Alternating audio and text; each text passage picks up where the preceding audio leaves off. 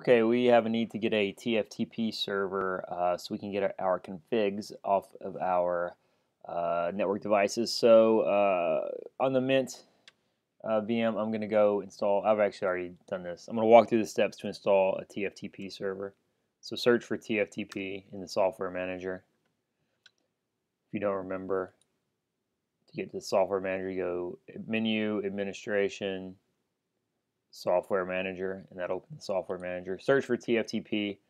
I installed this one, tftpd-hpa. So if you want the easiest time, you should install that one.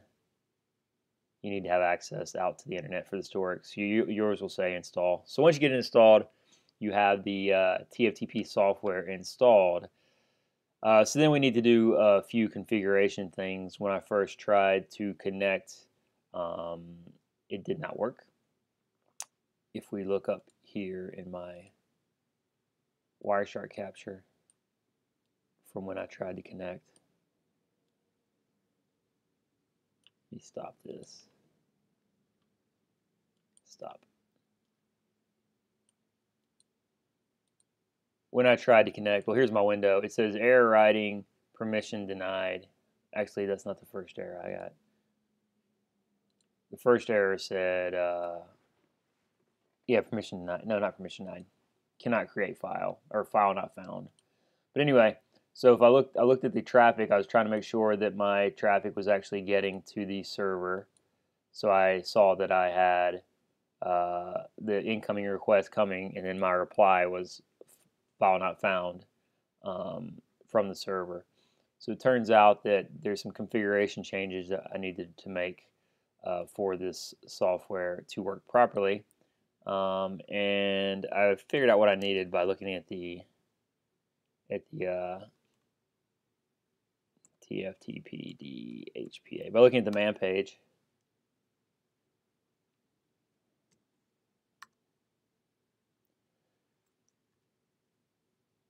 By looking at the man page, I can't remember what the thing was. TFTP man. Okay, man TFTPD. And it turns out that by default, the options it started with does not allow you to create new files. So allow new files to be created. We needed to add that to the options. So on Ubuntu, there's a file in etc default that has the settings. So the first thing I did was add create to this TFTP options. I saved the file, and then I did service tftpd-hpa restart, and that restarted. And then my next option was after that I got permission denied is my error. So then that sent me looking at permissions, and to know which permissions I wanted to look at, I needed to know where this thing was writing files. So the default location was varlib tftp boot. And if I look at the permissions on varlib tftpd boot, mess that up again. If I look at the permissions on that directory, only root has write access. So I would needed to add a write to other for that to work if I wanted to use that location. I went a different route. I didn't want to be messing around permissions just to be able to temporarily get files I need to move around. So I changed the TFTP directory to /temp. I did that by copying this line and pasting it, and then changing it to temp, and then putting a comment in front of this line. And again, once you change the file, you need to restart the service for it to take effect. Restart the service, so that caused it to take effect.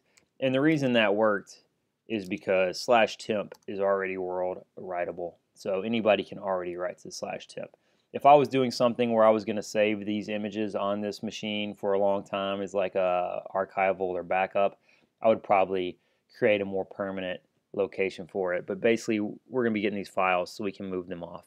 So now, in theory, my TFTP server is running with permissions that I can write to the location. So to get the configs off the devices, the command is copy run tftp. Run is an abbreviation for running config, so the source file name is running config. Hit enter. This is on the ASA.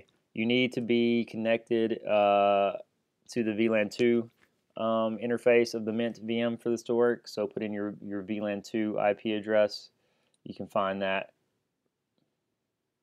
You can find that in the network settings if you still have that up. And then that's going to be the destination file name. So you can change that file name by typing something in there. So I call that asa-rich.txt. I went ahead and put the .text on there because sometimes when you guys try to upload the files, it complains if there's not an extension. So I went ahead and put that on there. So you might want to do that too. I'm going to do copy run tftp on the router. Same type situation, and wants the IP address. And then destination file name. So I'm going to do the same thing. I'm going to change the file name to router rich.txt.